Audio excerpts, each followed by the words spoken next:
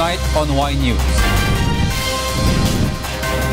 The Department of Justice files tax evasion charges against Mighty Corporation. Suspect's camp offers 300,000 peso bounty for the original copy of the CCTV footage of Sunday's road rage incident in Cebu. President Rodrigo Duterte meets and greets overseas Filipino workers in Thailand. The Metropolitan Manila Development Authority, or MMDA, plans to regulate the window tint of private cars. Internet giant Facebook moves to root out fake news on social media accounts. And after 4 attempts in the championship, PNP responders dominated UNTV Cup Season 5. Y News begins now. From the UNTV News and Rescue Command Center, this is Y News with Angelo Castro III and Darlene Basingan. Good evening. The Bureau of Internal Revenue today filed a 9 billion tax suit against cigarette maker Mighty Corporation. A lawyer for the company says they welcome the filing of the charges. Roderick Mendoza will tell us why. Cigarette company Mighty Corporation is now being sued for tax evasion by the Bureau of Internal Revenue. Complaints for violation of Sections 263 and 265 of the Tax Code were filed today at the Department of Justice against the company and its responsible officers, including Alexander Wong Cho King, the Vice President for External Affairs. BIR alleges that the company did not pay the corresponding excise taxes on its cigarette products, which were seized in San Simon, Pampanga. Investigations revealed that the tax stamps on almost 90% of more than 33 million packs of Mighty cigarettes were fake. BIR claims Mighty Corporation has an estimated tax liability of 9.5 billion pesos. A lawyer for the company says they welcome the filing of the complaint as it gives them opportunity to clear their names and show that they did not violate any tax law. Wong Cho King has already met with Justice Secretary Vitaliano Aguirre and promised to settle the tax liability of his company. Mighty Corporation is also being investigated for alleged cigarette smuggling activities. Roderick Mendoza, UNTV News and Rescue, Manila. The camp of road rage suspect David Lim Jr. is giving 300,000 peso reward to anyone who could provide the original copy of the video footage of Sunday's road altercation that resulted in the shooting of Efraim Nunyal. Deb Riveral will tell us why. The camp of David Lim Jr. is now searching for the original copy of the video footage of the road rage incident in Cebu on Sunday. Lim's camp says they are ready to give 300,000 pesos to whoever can provide the original copy. It can be recalled that the camp of Lim claims that the videos of the incident, now going viral on social media, are adulterated. Lim's lawyer, attorney June Salatadre, says if the original video footage is in the possession of the camp of the victim, Efraim Nunyal Montalvo, they have to release it so that the truth will come out. Of course, in our part, there is that video. We will just ask them, is this the real video footage? Under the rules and evidence, if you are in possession of that, you have to present that. If not, then that is suppression of evidence. David Lim Jr. is temporarily detained at the Cebu City Police Office while waiting for the resolution of the case. Meanwhile, Cebu City Police Senior Superintendent Joel Doria denies giving special treatment to the suspect. Actually, ang sa mga ating kabayan, kung nakikita nilang special treatment yan, ay nasa kanila naman yun kasi opinion nila yan. But then, sa atin naman kasi, we see to it na pantay-pantayan binibigay nating protection sa ating mga kababayan naman. Lim is now facing charges of frustrated murder and illegal possession of ammunition. Deb Beveral, UNTV News and Rescue, Cebu. Authorities are hunting down the suspects in the killing of a cop last Monday night in Ligao City, Albay. Robbie Di Guzman will tell us why. The Philippine National Police or PNP Albay currently has a lead on who are possibly behind the killing of PO1 Ruben Payadyad Jr. in Ligao City, Albay. 2 men shot Payadyad dead last Monday night while the victim was on duty. The victim exchanged fire with the suspects, but he was hit in the head that resulted in his immediate death. Police Chief Inspector Arthur Gomez says suspects might be members of the New People's Army or NPA. Gomez further says Payadyad was offered to join the NPA before he entered the police force. Another witness na lumutang na nakapagsabi na one time nag-operate sila about illegal gambling, bundok. So yung dinakip nila is allegedly merong kamag-anak na kapatid natin sa bundok. So possibly ganun. The family of the victim calls for the immediate resolution of the case on the killing of their loved one. Wala pong mabigyan ng justisya yung pagkamatay ng kapatid ko. Sana po kasi kasuhin naman po ng Ligao PNP. Robbie de Guzman, UNTV News and Rescue, Philippines. The Philippine National Police stands by its statement that the now-based Maute Group has presence in Metro Manila despite the denial of the Armed Forces of the Philippines. Grace Casin will tell us why. The Philippine National Police or PNP will not retract its statement on the alleged presence of the Maute Group in Metro Manila. PNP Public Information Office Chief Senior Superintendent Leonardo Carlos says they're continuously verifying the said information following the arrest of an alleged member of the group identified as Nasip Ibrahim. We are to believe that there's a presence of the cell group, and we are still going to look deeply into this group. The Armed Forces of the Philippines or AFP, however, says that based on its intelligence monitoring, they have no information yet of the presence of the Maute Group in Metro Manila. So there is no contradiction with the PNP headquarters on that account, because at the time of the media event of the PNP headquarters, the armed forces did not possess the information and the data that was necessary to make a more extensive statement. Okay, so we could not link anything or conclude anything until we have the information. However, AFP is not disregarding the possibility that some of its members are already here in Metro Manila. We say that we cannot discount the possibility of Maute Group or any of their cohorts being out to conduct diversionary attacks in Metro Manila and other key cities for that matter. In response, the PNP says it respects AFP's statement. However, the National Police stands by its claim that the arrest of Ibrahim is based on their monitoring and through investigation. They're saying is based on their monitoring, wala. Ito po, naging resulta po kasi ito nung investigation.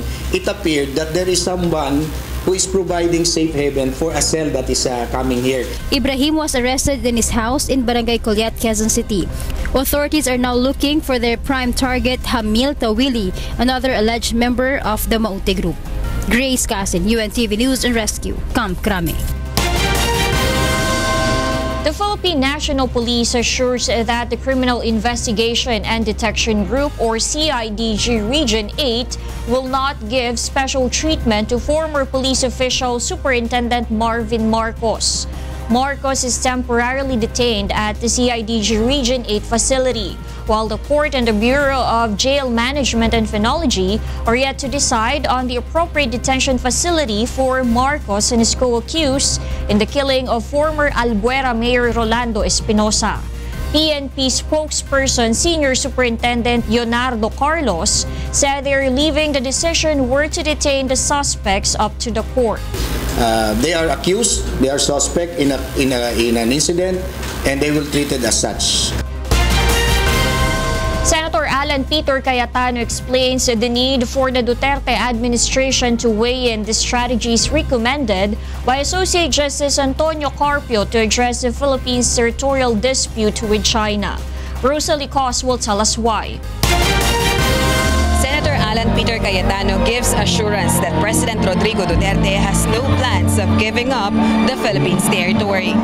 This has been the senator's response to Supreme Court Associate Justice Antonio Carpio's pronouncement that the president should never make statements that may seem to hint that the Philippines is surrendering its sovereignty over its rightful territories in the West Philippine Sea. Let me just assure Justice Carpio and Filipinos who are watching over the West Philippine Sea issue that the President is doing everything he can, and he will not give up a single square inch or square centimeter of our territory. Cayetano says he recognizes the contribution of Carpio to defend the rights of the country over its territory in the West Philippine Sea. However, the senator noted that the strategies or option recommended by the Supreme Court Justice, like the filing of a diplomatic protest against China, sending of Navy patrols to Scarborough Shoal, asking the United States to help declare the area as territory of the Philippines, and accept U.S. offer for a joint naval patrol in South China Sea. We need people like Justice Carpio to continue to guide, to ask hard questions, diba? But if you look at the 5 steps that he wants, some of them are purely legal, some are purely diplomatic, but some are a matter of strategy and geopolitics, diba? That the administration has to weigh at this period in time. Kasi what could have been valid during the last 6 years and good for the country in the last 6 years, diba? Kasi when you implement ang strategy, iba yung first 5, iba yung last 2 minutes eh. Meanwhile, Acting Foreign Affairs Secretary Enrique Manalo says the Department of Foreign Affairs has yet to determine the action it will take on the reported plan of China to build structures on one of the disputed territories in the South China Sea, the Scarborough or Panatag Shoal. Manalo says no further action will be taken pending China's response to the Philippines government's request for a clarification on the matter. Justice Carpio has been very involved in this issue. I think he's very knowledgeable, and he has proposed certain options, but those options will only swing in under certain conditions. But as of now, that's why it's really very difficult to comment on them, and all we can really do is wait for China's clarification on the reported plan. Cayetano, the rumored next DFA secretary, meanwhile explains his reasons for talking about Philippines foreign affairs and his side on the reports that he will be the next DFA secretary. The senator explains he has more freedom to talk than other officials under the executive branch. He stresses that his talking has nothing to do with him being the next DFA secretary. Currently, he is the chairperson of the Senate Committee on Foreign Relations. Mas free ako magsalita about foreign relations being in the legislative branch. Mas nakakapagsalita talaga yung outside the DFA, because yung sa DFA, each and every word na sabihin yan ay scrutinize ng lahat ng diplomats around the world. So kahit sino, kahit kung ako or ibang tao malagay sa DFA, limited din talaga pwedeng sabihin. No? Cayetano also says he is preparing for whatever lies ahead, adding that he's leaving to the president the decision on whether or not to appoint him as the next DFA secretary. Rosa Licoz, UNTV News and Rescue, Bangkok, Thailand. President Rodrigo Duterte caps his 2-day official visit to Thailand with a meeting with the Filipino community. From Bangkok, Thailand, Rosa Licoz is back to tell us why live. Go ahead, Rosalie. Alain. Yes, good evening, Diego. As early as 1 in the afternoon, our fellow Filipinos have been waiting here at the Royal Thai Navy headquarters for the Filipino community gathering to be led by President Rodrigo Duterte. According to the Philippine Embassy here in Thailand, less than 2,000 Filipinos registered for the event. More than 14,000 Filipinos are staying here in Thailand, and most of them are English teachers and staying in Bangkok. President Duterte is set to give his public statement for the Filipinos in Thailand at 8 p.m. here in this country. While waiting for the president, a pre-program activity is held in which various groups and individuals render their special number through song and dance. Throughout the program, Filipinos are chanting the name of President Duterte and waving the Philippine flag. Everyone is excited to meet the popular president personally. Para pagandaan po, nagkaligaw-ligaw pa kami. Nagkaligaw-ligaw pa kami. 4 na sakay bago kami nakarating dito. Ang pinagmamalaki ko sa ating Pangulo, siya ay tapat, mapagmahal sa Pilipinas at sa mga tao. At talagang mahal na mahal ko ang ating presidente. At hindi pa siya nagdi-declare na tatakbo ng president. Ako ay nangangampanya na sa mga eksitan. Kaya mabuhay ang ating presidente. Sana. Proud po ako sa ating presidente kasi ngayon lang po nagkaroon ng presidente na talagang pinaglalaban ang mga Pilipino. Kanya kami. Pilipinas, mayong adlaw kanyang tanan. Sa Mindanao, sa Visayas, sa Luzon. Mabuhay si Duterte.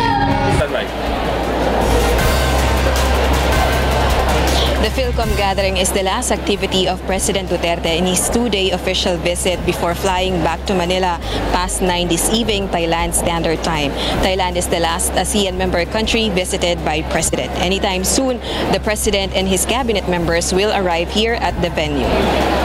That is our latest live here from Bangkok, Thailand. Back to you, Diego. Thank you, Rosalie Cos, reporting live from Bangkok, Thailand. In connection to that report, China's Foreign Ministry on Wednesday has denied reports that China will begin preparatory work this year for an environmental monitoring station on disputed Scarborough Shoal in the South China Sea. Chinese Foreign Ministry spokesperson Hua Chunying says China recognizes the importance of South China Sea in the region's ecology. Furthermore, she says China respects the improving relation between the Philippines and China. 想说的是，中方高度重视南海的海洋生态环境保护，这一点是毫无疑问的。那么，根据我们向中方有关部门的了解，你提到的涉及黄岩岛建环境监察站的有关报道是有误的，此事子虚乌有。那么我还想说，关于黄岩岛的有关问题，中方的立场是一贯和明确的。同时，我们高度重视中非关系，珍视目前中非关系的良好发展势头，并将继续的致力于推动中非关系健康稳定、快速发展。The Department of Tourism and the Department of Trade and Industry believes that balancing trade relations between Philippines and Thailand will have positive impact on tourism and likely to generate jobs for Filipinos. Nel Maribuhok will tell us why. Right now, while Thailand is our 6th largest trading partner, they have a trade surplus. In other words, mas malaki pong export nila sa atin kaysa yung export natin sa kanila. And what they will try to do is balance it. DTI Secretary Ramon Lopez believes strengthening trade cooperations with Thailand would bring positive impacts to the country, especially on tourism and employment. Yesterday, 3 trade agreements with the Thailand government have been signed, which includes strengthening cooperations in science and technology, agriculture and tourism, which would help generate jobs for Filipinos in the future.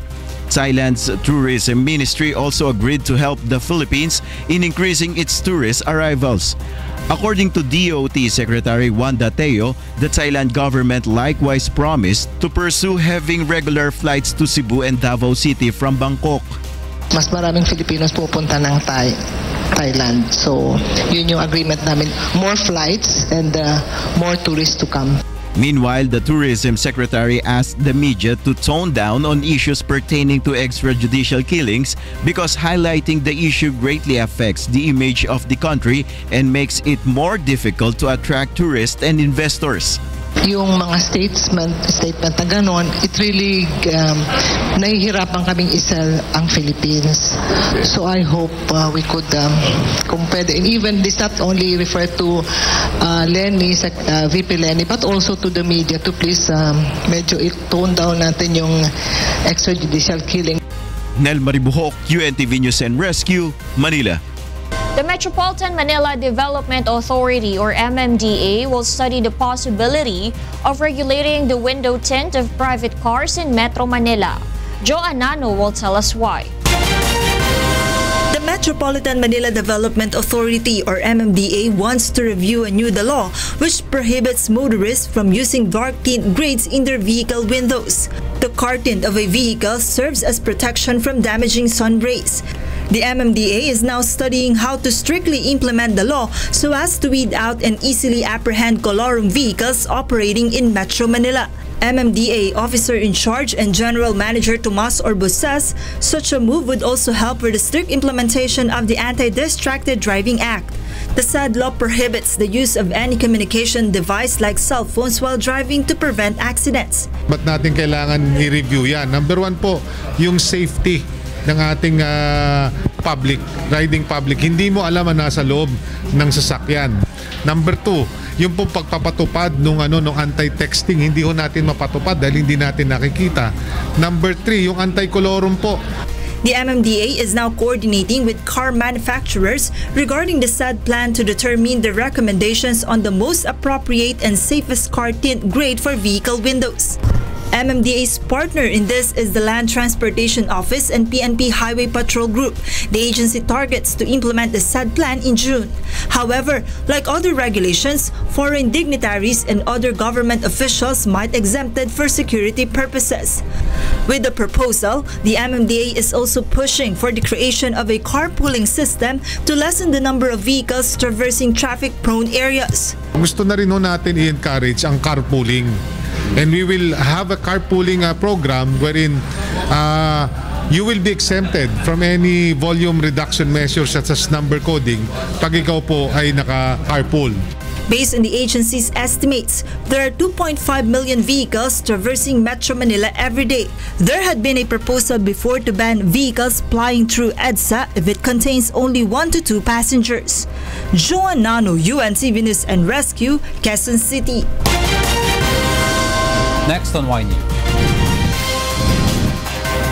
Different labor groups are planning to conduct a mass indignation rally next week. ASEAN senior information officials convened to promote effective communication channels within the ASEAN region. Y News will be right back.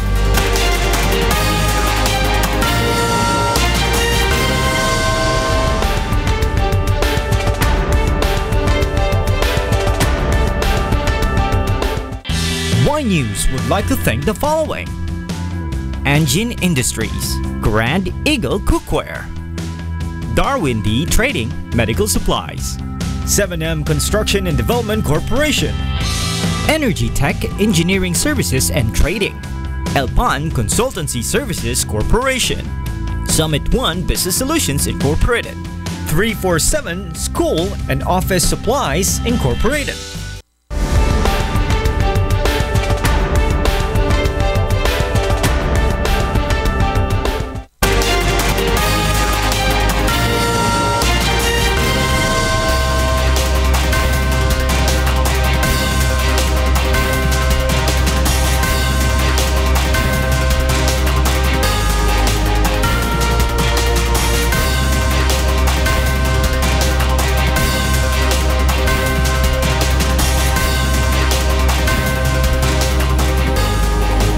Different labor groups are planning to conduct a mass indignation rally next week.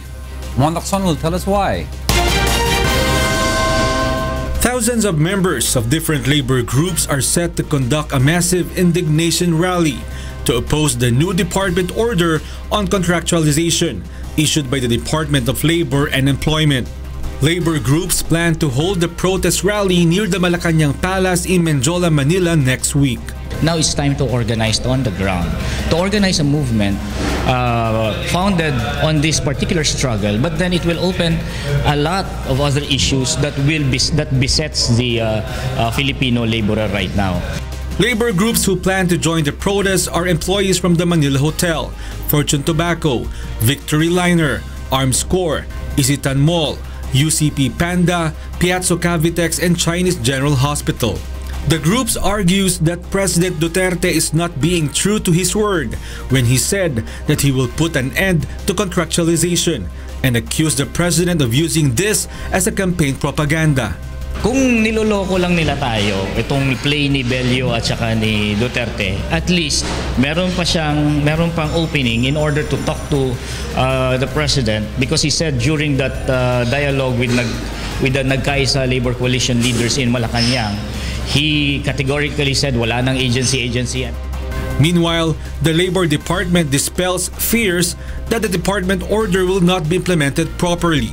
In a statement by the Labor Department, Secretary Bello said that they have deputized labor groups to conduct inspections that will ensure establishments and companies are complying with the department order. Bello also clarified that he does not have the authority to stop contractualization, and this can be done through legislative process in the Congress. The President has not issued any statement regarding his earlier promise of ending contractualization in the country. Mon Hokson, UNTV News and Rescue, Quezon City. The Department of Social Welfare and Development, or DSWD, confirms that some Pantawid Pamilya beneficiaries are offering their cash cards for loan. In the so-called Katok cash card held by the DSWD National Capital Region, 15 of the 61 beneficiaries they visited were caught committing the said scheme. The Katok cash card has begun last year in Valenzuela and Caloocan. Those caught offering their cash cards for loan are issued with written warnings. They are also reminded of the agreement they entered into as 4Ps beneficiaries. Senior information officials of the 10 ASEAN member states aim to establish stronger and effective communication within the ASEAN region. Marge Pelayo will tell us why. Based on the survey of the ASEAN community building effort, in 2012, 80% of the population in the region had already heard of ASEAN, or Association of Southeast Asian Nation. However, only 24% is aware of its importance. Thus, delegates of the 15th ASEAN Senior Information Officials Meeting are expected to tackle, among others, possible strategies to strengthen the promotion and awareness of ASEAN in the community. To effectively communicate and promote ASEAN's meaning and identity, so that our citizens not only gain awareness of our organization, but become inspired to participate and support the community to build an ASEAN that is truly people-centered. The event formally opened today in Bacolod City. More than 50 delegates from the 10 ASEAN member countries are in attendance. The event is being led by Presidential Communications Operations Office Undersecretary Noel George Puyat. Among the participants are senior representatives from the Ministry of Information of the 10 member ASEAN nations, as well as officers from the ASEAN Secretariat. Also attending the meeting is DILG Secretary Mike Sueno, together with local government officials. Sueno emphasizes the importance of establishing a strong communication channel within the ASEAN region. Information must be part of the backbone that helps our societies move as one body, and strengthening communication channels to increase awareness, understanding, and appreciation or approval. The delegates are also set to create recommendations and work programs that would strengthen the media sector of member states. Marge Pelayo, UNTV News and Rescue, Philippines. The Senate of the Philippines will prioritize the passage of 10 proposed bills identified during its consultative meeting with the Presidential Legislative Liaison Office yesterday. These include the proposed tax reform program, the Unified National Identification System Act, and the Security of Tenure Bill. According to Senate Secretary Lutgardo Barbo, the two panels have agreed to work together for the immediate passage of the said bills, given the hectic schedule of Congress. Meanwhile, 4 of the 10 priority bills are already in advanced legislation in Congress, and they are the National Transport Act, the Utilization of the Coconut Levy Fund, the Occupational Safety and Health Hazards Compliance Act, and the National Mental Health Act. Former Makati Mayor Elenita Binay files a motion to travel before the Sandigan Bayan. Binay asked the Anti-Graft Court to allow her to have a vacation to Osaka and Tokyo, Japan from April 1 to April 8. Based on the former mayor's motion, she is asking the court to allow her to withdraw the 30,000 peso travel bond she paid in 2007 so she could use it for her trip to Japan. Binay is facing graft charges at the Sandigan Bayan in connection with the purchase of 72.6 million peso worth of office furniture and fixtures in 1999.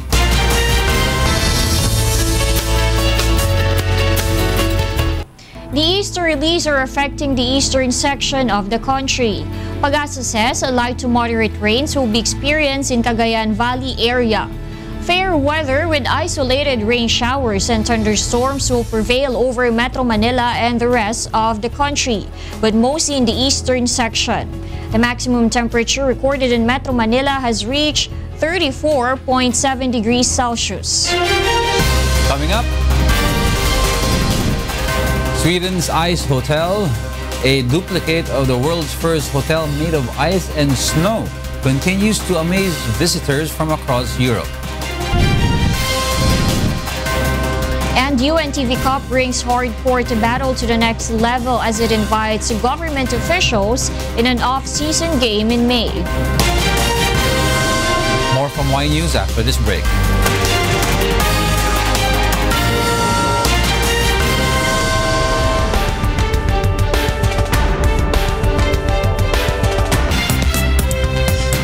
Following the poaching of a rhino in France, a zoo in Czechoslovakia cuts the horn off its first rhinoceros. Gerry will tell us why. A Czech zoo began the new practice of cutting the horns off of its rhinoceros on Monday, following the killing of a rare white rhino at a French zoo by poachers. The first rhino to lose its horn was Pamir, a white rhino male. Blindfolded and put under anesthesia, his horn was removed in less than an hour with a chainsaw. Po nedávných tragických událostech ve Francii, kdy v zoologické zahradě byl zastřelen nosorožec, jsme naše bezpečnostní opatření ještě zpřísnili. Kromě jich stávajících, jako jsou kamery v každém zařízení, kde chováme nosorožce, jsme přistoupili k jednomu zásadnímu řešení, a to je, že u našich nosorožců odstraníme rohy. Zoo staff explained that horns are made of a similar material to people's hair and nails, and losing the matter does not affect the animal's quality of life in any way in captivity. Horns are often trimmed for health and safety reasons and also grow back. Poachers broke into a French zoo on March 7, shot dead a rare white rhinoceros and sawed off its horn. It is believed to be the first time in Europe that a rhino in captivity has been attacked and killed. Despite global trade in rhino horn being banned by a UN convention, demand for rhino horn is strong in newly affluent Asian countries such as Vietnam, where it is priced as an ingredient in traditional medicines. A kilo of rhino horn fetched 51,000 euros or $53,900 US on the black market in 2015, the French zoo said in a statement. Czech's Wrocław Zoo is currently home to 21 rhinos who will have their horns removed. Gerry, UNTV News and Rescue, Europe. International travelers at an airport in New York City had mixed opinions after the United States and Britain on Tuesday imposed restrictions on carry-on electronic devices on planes. Mari Peñaranda will tell us why.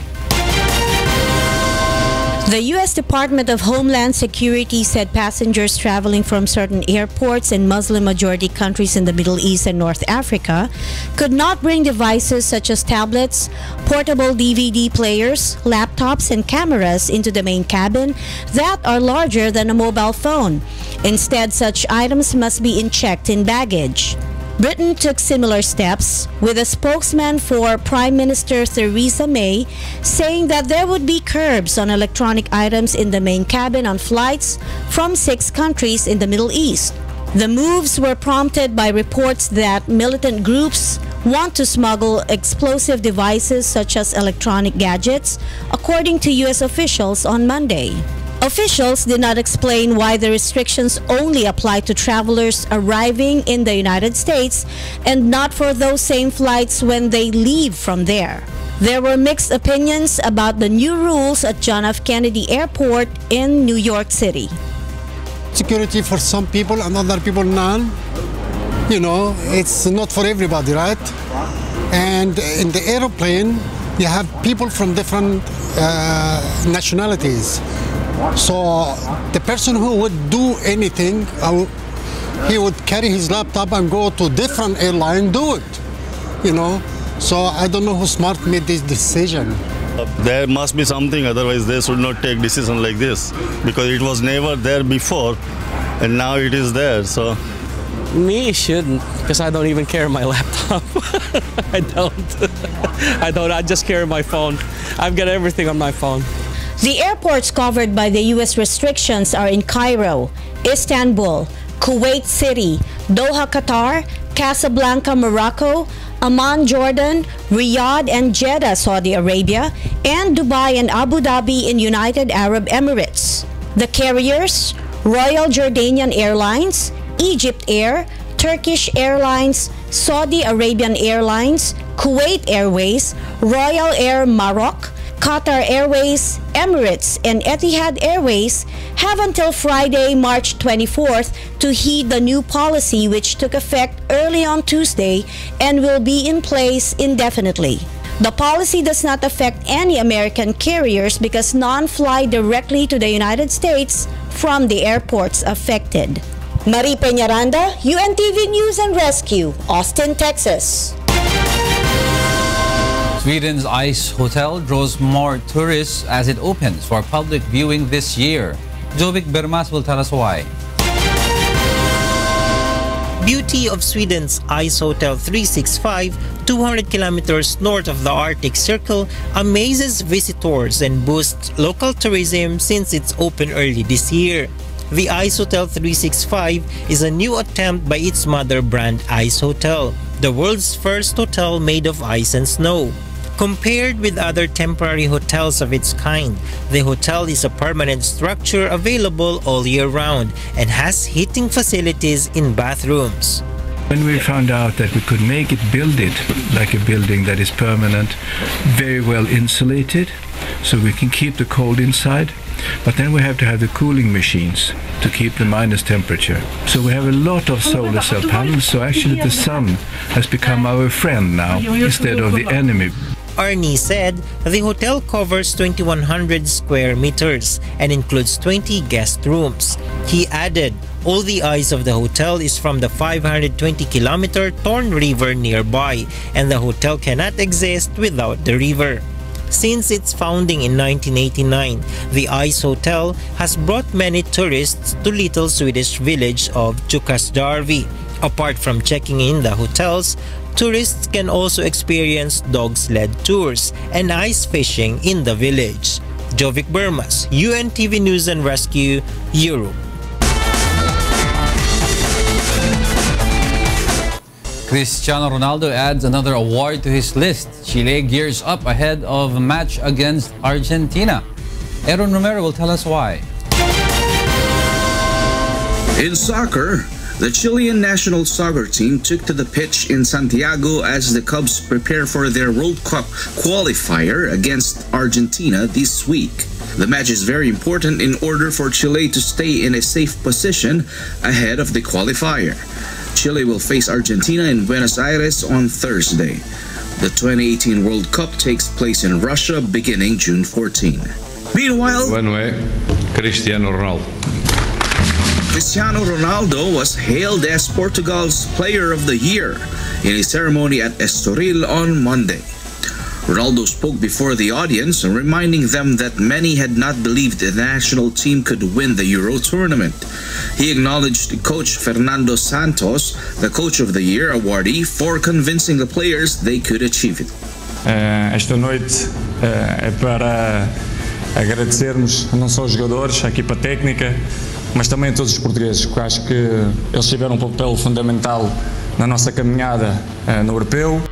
Aaron Romero, UNTV News and Rescue, New York.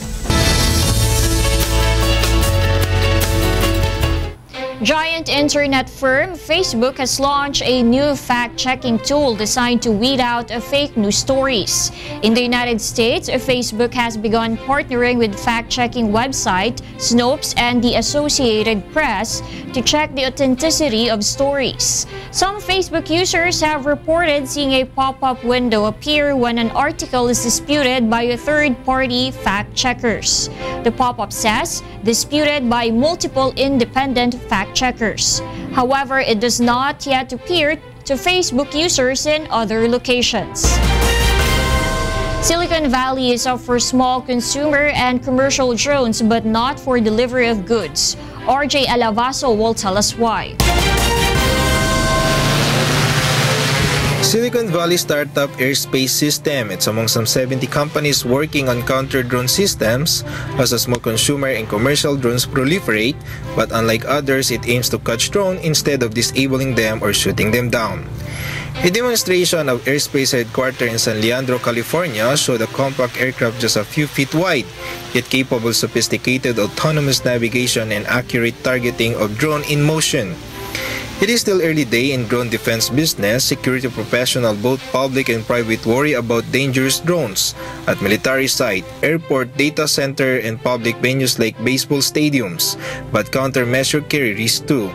If the drone carries a payload like a bomb or chemical weapon, it could still fall in its target. Jamming radio signal on drones does not always work either, and fastest drone can reach 150 miles per hour, too quick for human pilots flying another drones to catch. The technical challenge of safety stopping a dangerous drones appealed to Guy Bernahum, one of the inventors of the Apple iPod and the engineering brains behind Airspace System. We're really making a dragonfly, a hunter, right? And this is super exciting. It does it autonomously without us. Airspace System will not be selling its aircraft, but rather leasing a system, complete with operator and mobile command center to the customer. RJ Alabazo, UNTV News and Rescue, USA.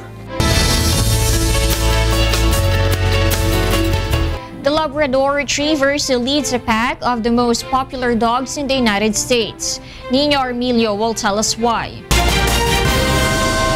The friendly and often clumsy Labrador Retriever has retained its long-held title as the most popular dog breed in the United States, while the fearless Rottweiler has climbed to its highest ranking in 20 years, the American Kennel Club announced on Tuesday.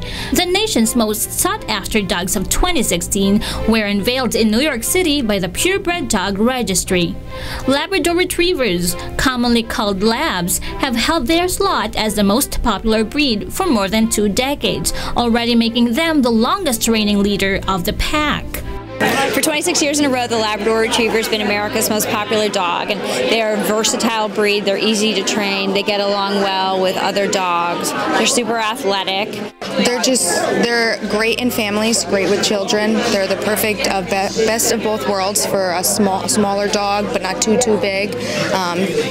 Grooming is easy, daily brushings. Their coat is water resistant, so mud and dirt doesn't really stick on them, which is really nice. Placing second, third, and fourth were the German Shepherd, Golden Retriever, and English Bulldog, respectively. Beagles were 5th most popular, while French Bulldogs placed 6th. The top 6 breeds remained the same as in 2015.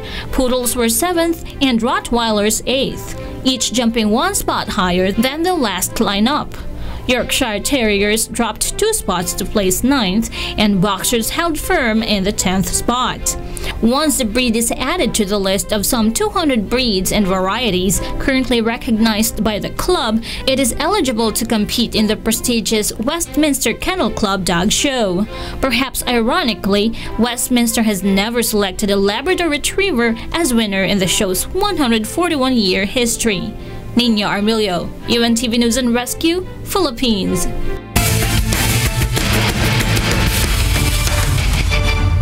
Finally, after 4 attempts in the finals, the PNP responders have won the UNTV Cup Season 5 championship title. Bernard Dadis will tell us why.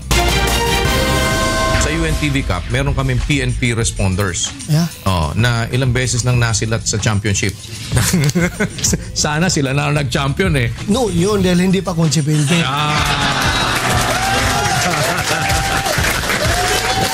Pero siguruhin ko na champion kami. The champion of the UNTV Cup Season 5 is the PNP.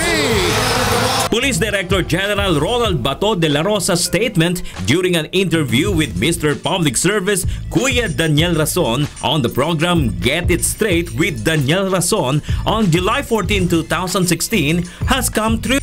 After their 4th time on the finals hardcourt of the League of Public Servants, the PNP responders have at last claimed the much-coveted championship title after defeating the Malacanang Kamao in a winner-take-all match yesterday with the final scores 68-55.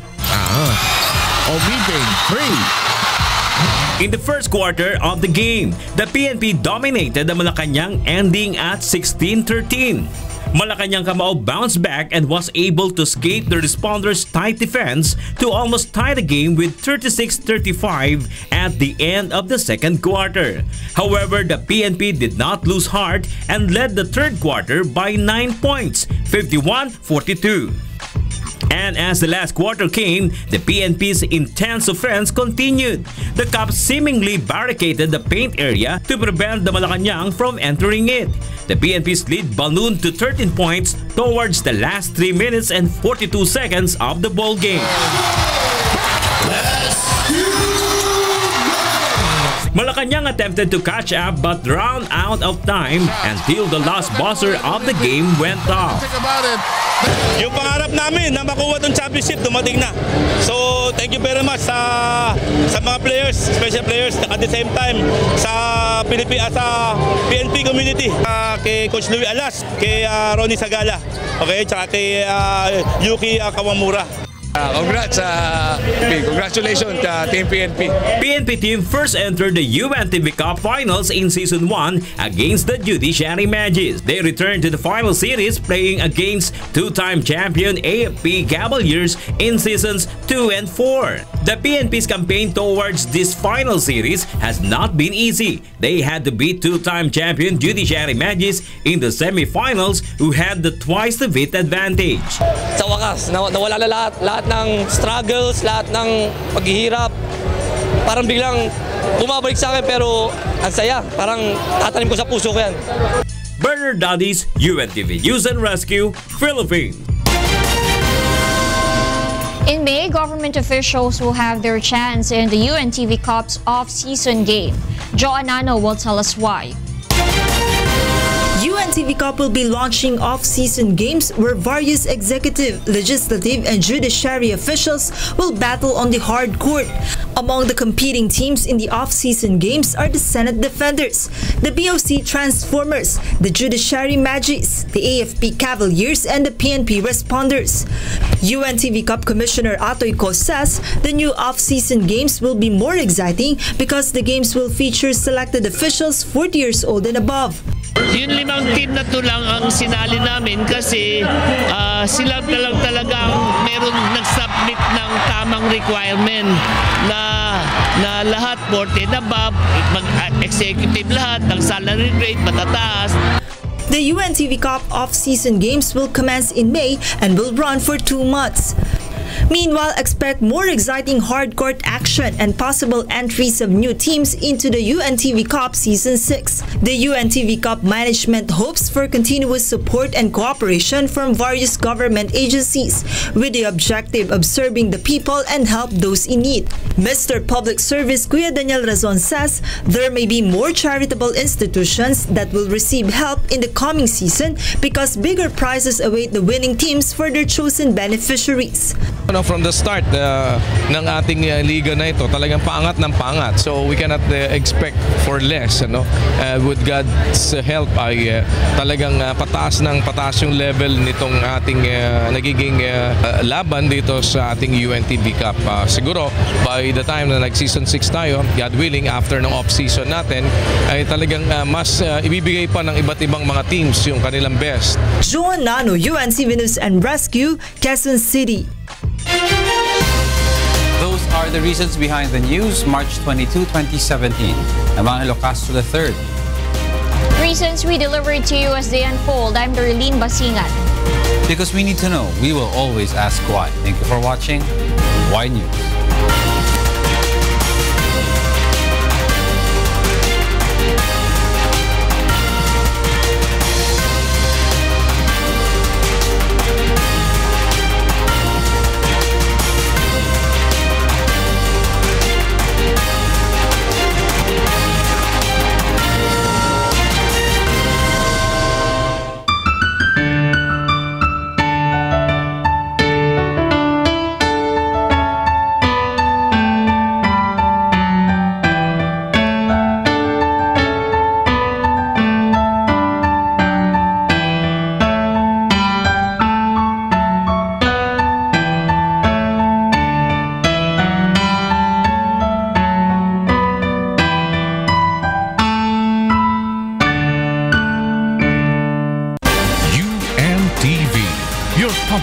Service Channel.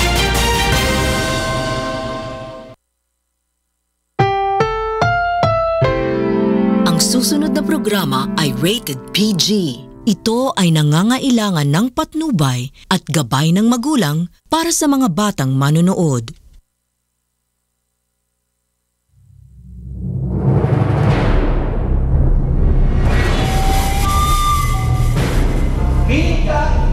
The words of God heal. Walang napakagandang pamumuhay sa mundo, hindi nabubuhay kang may patayasan. One of the most important things in life is to know the essence of living. Let us